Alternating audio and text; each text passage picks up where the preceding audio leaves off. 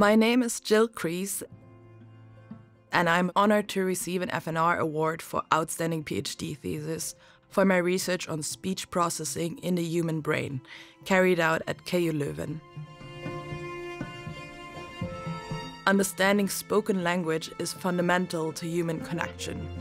Yet we still don't know exactly how the brain transforms the sound waves of speech into meaningful language.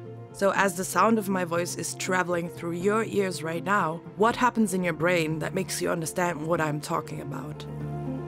During my PhD, I combined neuroscience and linguistic theory to model how the brain processes natural spoken language. Traditional language experiments often use artificial stimuli to study speech processing, such as isolated sounds, words, or phrases.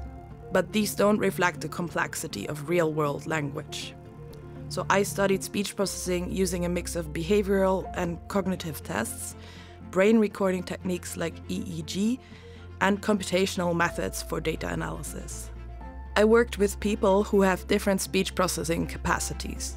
For example, older adults and patients with aphasia, a condition that affects 1 in 3 stroke patients and impairs speech and understanding of language. The computational analyses I conducted allowed me to pinpoint which neural sub-processes of speech break down in aphasia. For example, are there problems with processing the rhythm of speech or with linking words to their meanings?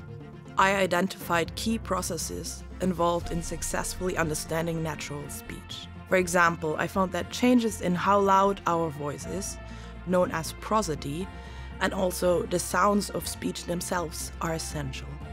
And when the brain pays more attention to those changes in loudness, people tend to also do better at language tasks. This suggests that prosody could be a useful sign, or something called a biomarker, of how well someone processes speech. These findings have potential for clinical applications, especially for diagnosing and treating aphasia. The condition can be treated, but early diagnosis is essential, as is targeted therapy to address the language functions that have broken down. To sum up, my doctoral thesis not only uncovered core mechanisms of how speech is understood, but also identified potential biomarkers that could guide new clinical interventions.